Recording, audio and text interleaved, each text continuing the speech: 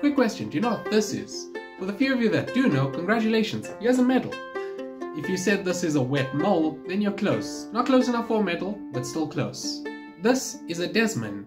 It's in the same family as moles, so it is closely related to true moles. However, unlike moles that swim in the soil, Desmans actually swim. They're semi-aquatic. They can dig out dry sleeping chambers in the sides of banks of water bodies.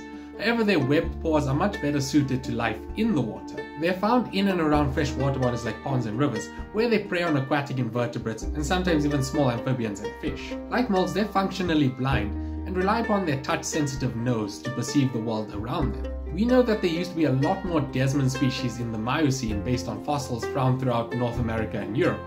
However, today there are only 2 species left.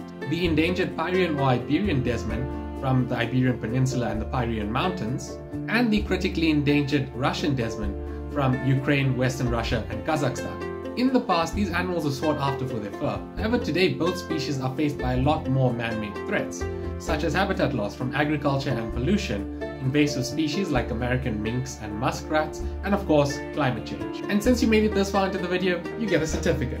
Congratulations! You know, if you like and follow, you get a trophy. Just saying.